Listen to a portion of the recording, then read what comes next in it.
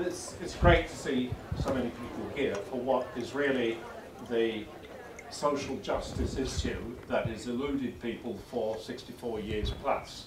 I'm not someone who's a blind utopian or idealist. I think I've just been recently in Israel and Palestine, and anyone who spends time there sees very clearly that the situation there is hardly about to be a utopia tomorrow. Things are profoundly almost set in their ways. But one thing we talk about in the book, and as someone who spends too much time online, is that there is undoubtedly a disconnect between the reality on the ground and the kind of conversations that are now being had online, Twitter, blogging, etc., from people particularly based in the West Bank and Israel and Gaza. So whereas years ago you would have foreign correspondents who would go to those places, report back, mostly from a fairly pro-Israel perspective, what you have now at least is a wider degree of voices, some of which are in the book. So I don't say that therefore has fundamentally shifted the political reality, but I think what it has done is made it far easier for in many countries, including here, that the pro-Palestinian perspective is far more heard, despite what the mainstream media doesn't report. And public opinion has fundamentally shifted in Australia in the last 5 or 10 years. The only country in the Western world where that hasn't really happened is the US for a range of reasons, but there are shifts happening there as well. Okay, so can we just, Antony, go right back to the need for this book at all after Zionism? Yeah. When we talk about Israel-Palestine, isn't the solution not about deconstructing Zionism, but Israel just getting out of the West Bank, going back to the Green Line, sticking by, Arab proposals for peace, and stopping the occupation? Why do we need to talk about Zionism? One of the reasons the book was written was that the conversations began 3 years ago, about in 2009. For many of you in the audience, you might know a website called Mondo Weiss, which is run by 2 American Jews.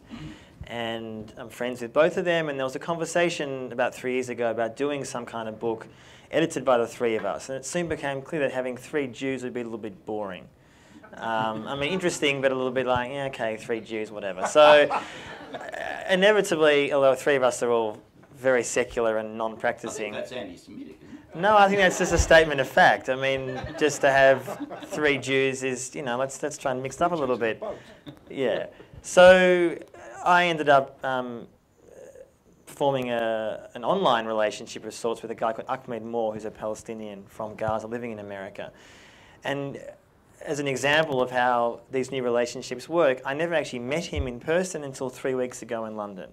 So he and I had done a book together for the last really year and a half, roughly, and never actually met. We obviously would Skype, we'd email, we got to know each other, but never actually met in person. I think that's symptomatic in some ways of how a Australian Jew from Melbourne living in Sydney can work with a Palestinian American living in the US, in Boston.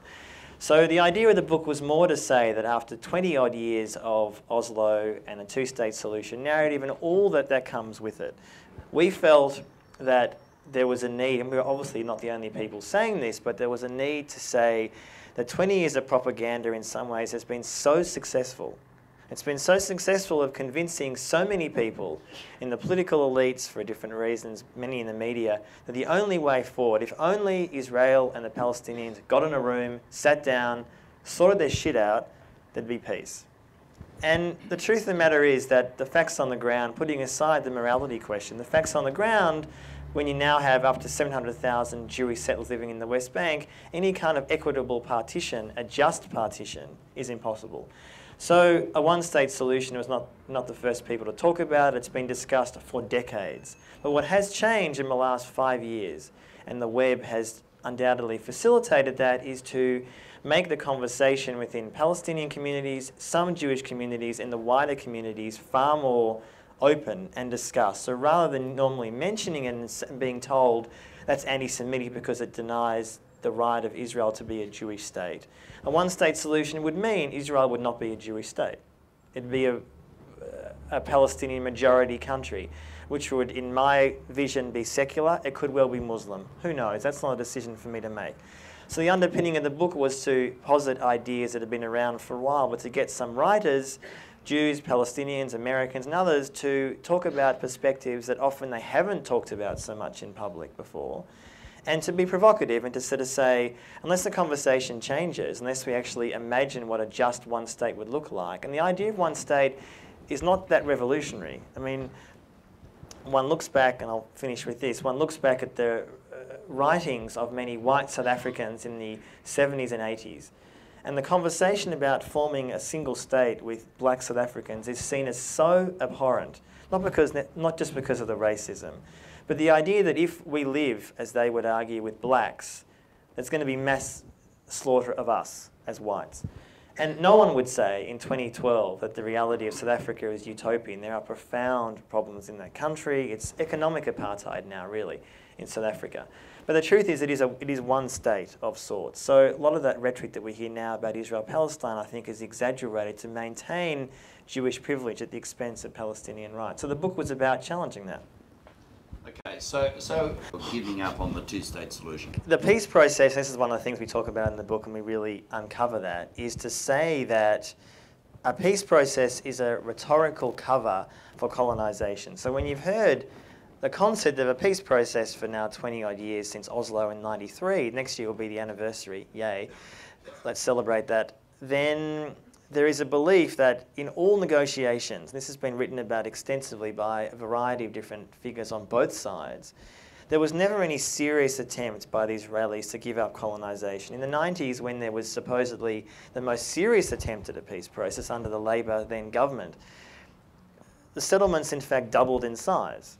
So, in fact, in many ways over the last 20 years, settlements have done far better under Labour than under Likud. People often forget that reality. Likud is the more hardline, Netanyahu is the current Prime Minister, it's Likud. But settlements often do better under Labour. So, but what you're saying is the two-state solution is dead. It is conceivable that there will be an enforced two-state equation where it is imaginable, and many people in this movement around the world worry about this, that there could be a White House lawn ceremony. It is imaginable to me that you have a US president, let's say it's Obama, Netanyahu, for argument's sake, someone else, Olmert is now talking about coming back, and a Palestinian leader, whoever that is, shaking on the White House lawn, codifying a two-state so-called solution. That to me is possible.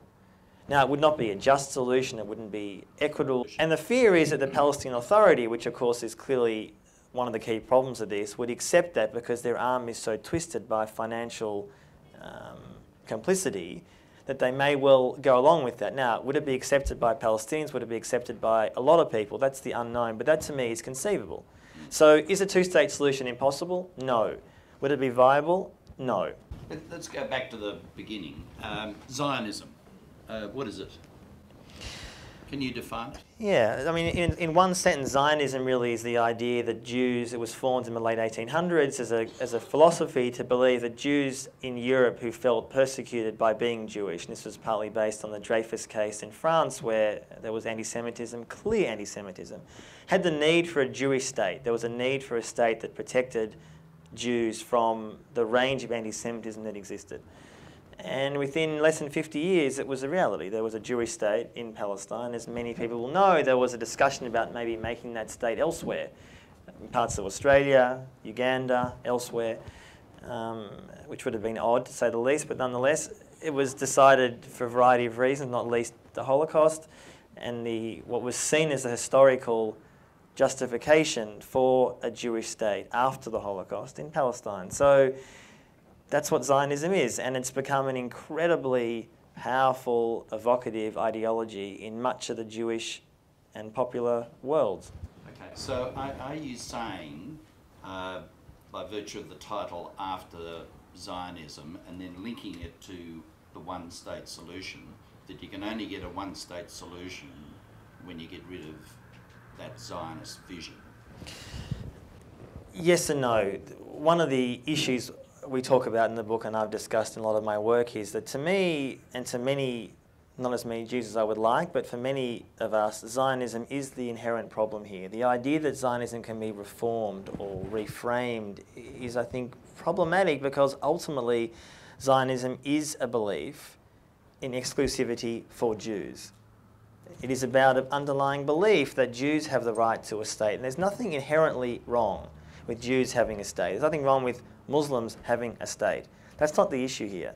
That's not the issue with what Israel is and what it's become. The key point is that Israel has become a discriminatory state against non-Jews. That is the issue. So if you ask me, is it conceivable that Zionism could be fundamentally shifted to make it less keen to colonise? Yes, in theory, I guess that's possible. But to me, the idea of a one-state solution is a process where we talk about in the book, and there are chapters in the book, where Israel needs to be de-Zionised. There needs to be an understanding both within Israel itself, but also in the international community and in the Jewish diaspora, who are clearly complicit. My own community, not that I'm really much of a part of it, but the Jewish diaspora is complicit deeply in the colonisation project. Without Jewish diaspora support, particularly in the US, here, elsewhere, Israel would not exist. The only way that it's existing is because of those realities. It's an important point, though, isn't it? Because I notice in the book that there's actually a disagreement between Ilan Pappé and Jeff Halper, both friends of Palestine. Yeah.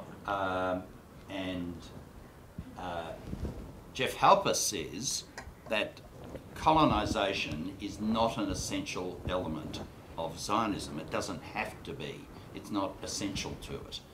Pappé, on the other hand, says the opposite. He says it is by nature a colonising movement. Where do you stand on that? Can you have a non-colonising Zionist state? I generally share Pappé's view about that, but having said that, this is the kind of conversation actually that does need to be had. It's not the question, you know, the expression, like an inside baseball kind of conversation where Jews are talking amongst themselves about whether Zionism is about colonisation or not. This is an important point about what Jewish identity, which in much of the last 60 to 100 years, something like 60 years, is fundamentally revolving around a Jewish state. That now, for the majority of Jewish people, the idea that you are brought up, for argument's sake, as a Jewish anti-Zionist is pretty rare. It happens, but it's rare. It's integral to being Jewish. You may not be necessarily giving money to the settlements, but it is still central to your belief that it's important that Jews have a state. In the book, you're right, there is a disagreement, different perspective, and there's another chapter by Jeremiah Haber, who's an Orthodox Jew living in the US and Israel, who talks about the importance of a Hebrew culture. That the idea that, one-state solution, one-state equation, call it whatever you want, there needs to be an acknowledgement and an understanding and a support that Hebrew culture, which can mean a range of things, a Hebrew language, Hebrew music, Hebrew identity, is important. It's not simply the idea that everything, as he argues, in the last 60-odd years is fundamentally corrupt and rotten, and therefore we must start from the beginning. And I share his view about that too. He's someone who has been a very key critic as an Orthodox Jew and a practicing Orthodox Jew of if not a one-state solution, certainly to getting past what Israel has become, which is a colonising state. So, yes, I come down on Pappé's side, but the debate needs to be had. And the debates about Zionism, in my experience, are not being had because mostly in the media and in the political elites, no one wants to talk about this question because even questioning Zionism's right to occupy people's minds and talk about what an alternative to Zionism might be is seen as a bit too hot, so no one wants to go there. If the idea originally was a safe place from pogroms, is it not fair enough for Jewish insecurity, given that history only in the last 150 years, to feel we might be happy being Sydney-siders, we might be happy being in New York, but we also need to know that if that outburst of pogroms and so on happen in our country, we can always go there. It is entirely reasonable for many years that many Jews in parts of Europe, other parts of the world, felt, rightly so, profoundly insecure about being Jewish.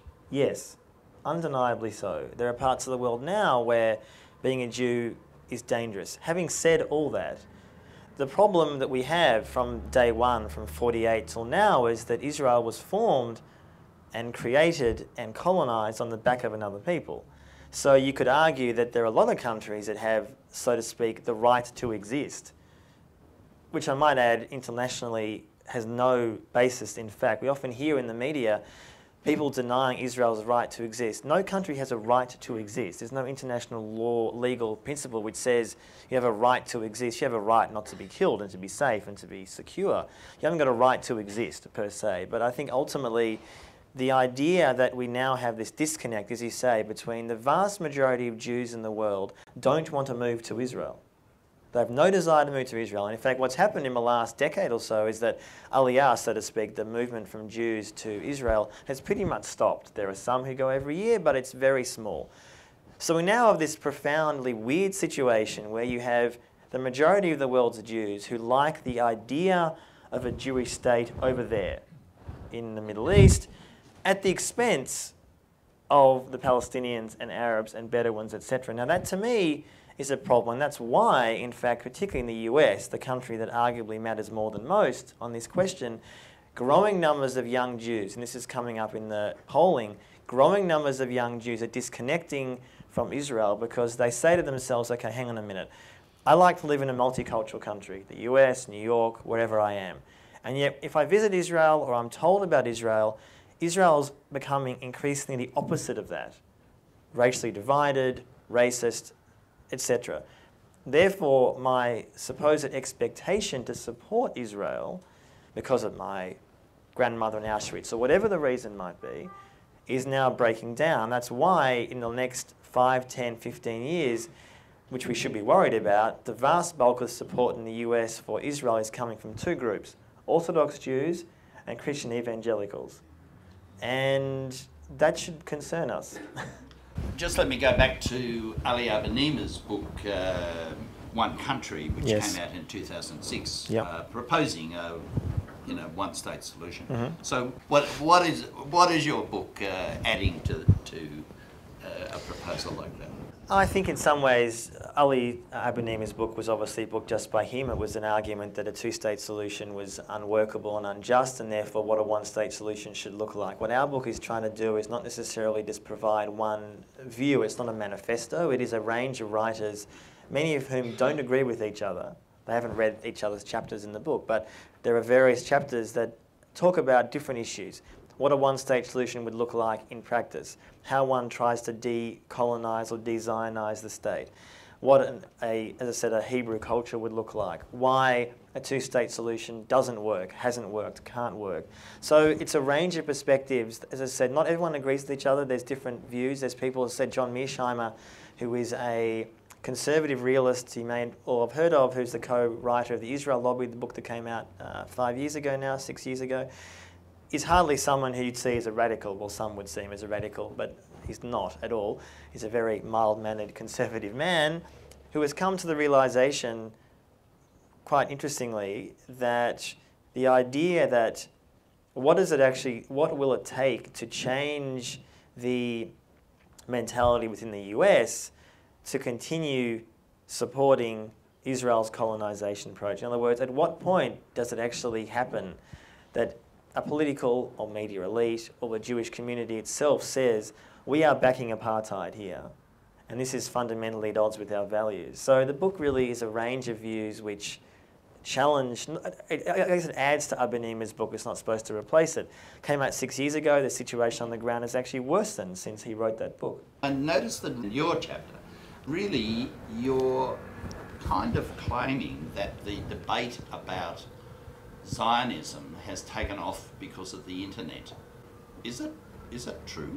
No, what we're arguing is that it is now much easier to find out what is happening on the ground in these places. Now, even if the New York Times correspondent or the Washington Post correspondent or the Guardian is not necessarily reporting the perspectives that we think they should be, whether they're based in Jerusalem or Tel Aviv, it is now very easy to read on popular, known websites, information. Now, you could argue, as you said in the introduction, Peter, that most people still consume the mainstream press. Absolutely correct, they do. And most people are not on Twitter. Facebook is a bit different, but most people aren't on Twitter or whatever. That's true. But you see in the last 5 years a real shift, I think, with the kind of perspectives that are being heard. The ability to organise is changing. One only has to look, for example, at the Gaza flotilla in the last 3 years it's been planned. Now, the flotilla often has not actually made it to Gaza. Once it did or twice, but hasn't actually made it since. But that almost is beside the point. What it has done is created a sense, and the organisation and idea behind that is principally happening through organisation online. That the people who are involved in here, the US, Europe, elsewhere, are organising to raise the awareness that Gaza remains occupied, that Gaza is under siege by Israel and Egypt. And we shouldn't forget that although Egypt has slightly loosened the blockade still continues. So we're not saying that the internet suddenly has liberated everybody about this debate, but what we are saying is that it has fundamentally allowed views to be heard that weren't heard before. And you know this because when you have a lot of IDF people on Twitter and Facebook arguing against individuals who are arguing another view, that means they know it's having an effect. And you also notice, finally, the amount of money that Israel is spending, massive amounts of money, on groups, individuals to do things like leave comments on websites, say how good Israel is. It's having an effect. Now, as people often say to me in response, on the ground it's still pretty bad. Absolutely.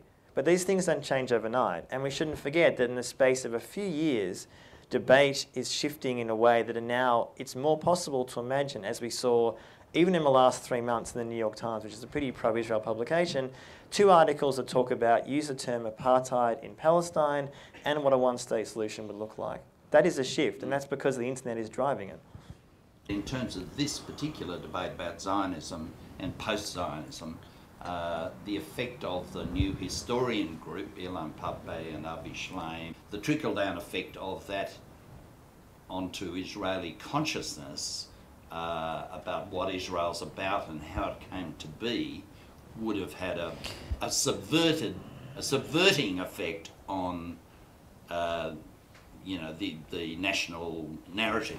I think it has. Historians basically have been around for over 20 years, so that's been a slow drip effect. But you know that these issues are shifting, where if Israel has proposed and put into legislation the idea that the Nakba, which is the ethnic cleansing in 48, when the Palestinians were forcibly removed from what was Israel, there's now laws in Israel that makes it partly illegal to do certain commemoration in relation to the Nakba.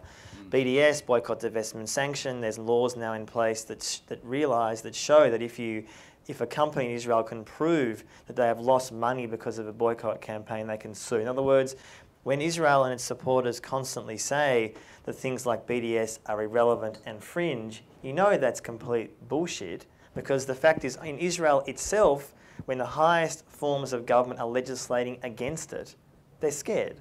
They're scared that they are becoming the new South Africa, which is what they are.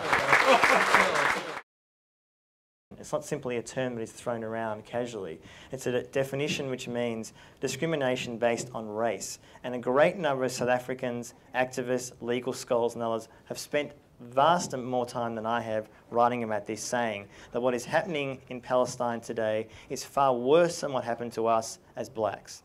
It's not what I'm saying, it's what they're saying.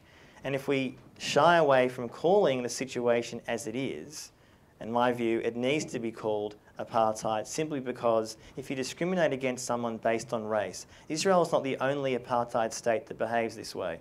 A lot of Muslim states commit apartheid against other citizens. It's not about this being a Jewish state, but the difference is Saudi Arabia is not supposed to be a democracy and Israel is. That's the difference. I think there's a few. There's no doubt that a lot of Palestinians would say that BDS, boycott, divestment, sanction, is one. Not the only one, but it is one to put economic pressure on Israel. And we shouldn't forget that in the space of 7 years since BDS was called from Palestinians, there's been, the Israeli state's not about to fall down, of course, but there's been some economic pressure successfully applied, far faster than was against South Africa after decades. The Arab Spring presents some fascinating possibilities, and Israel is generally quite concerned about that. The ability for states around Israel to be as easily controlled is over. Now, Egypt is almost the elephant in the room here, where you have now a Muslim Brotherhood leadership.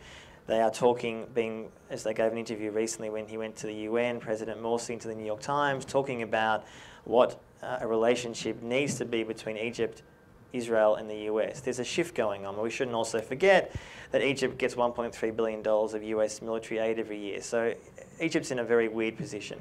There's that. I think there also, as I said, a sense that public opinion in many countries is now shifting. How that translates to political pressure is the challenge.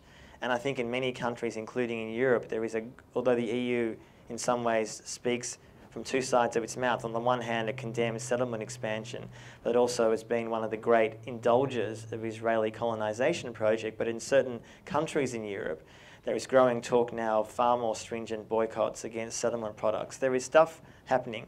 Again, it's slow, but for those of us who are involved in this issue, it's moving, on the one hand, frustratingly slowly. If you're a Palestinian, unbelievably slowly.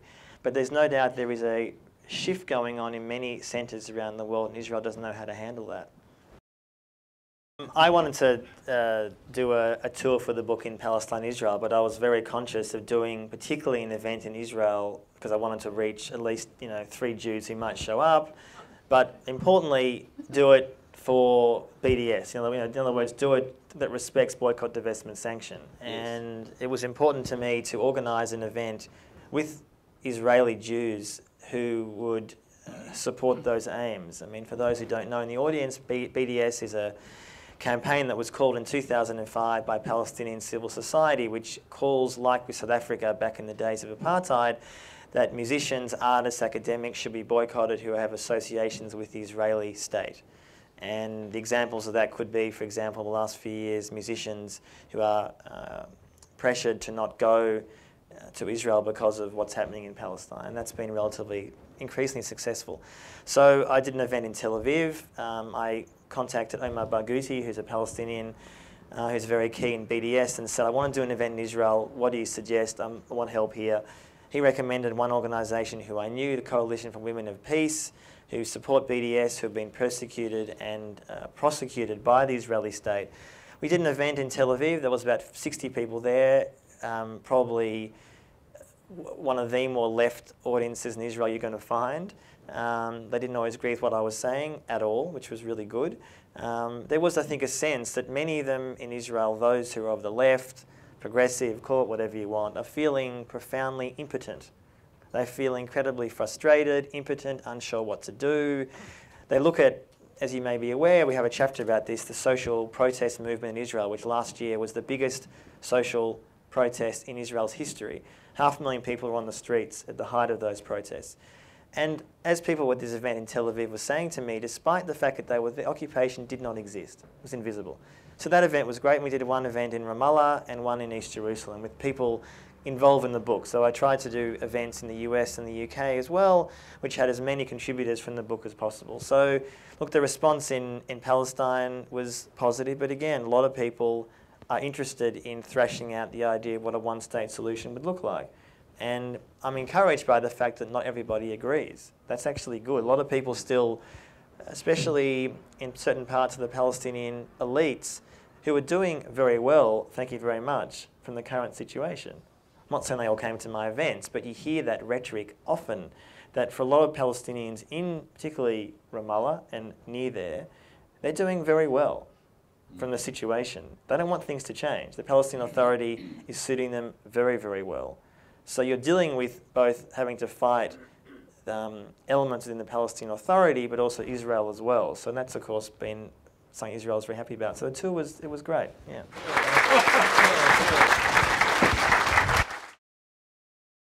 That until you actually are living as equals, the idea of having a conversation about group hugging and peace is impossible.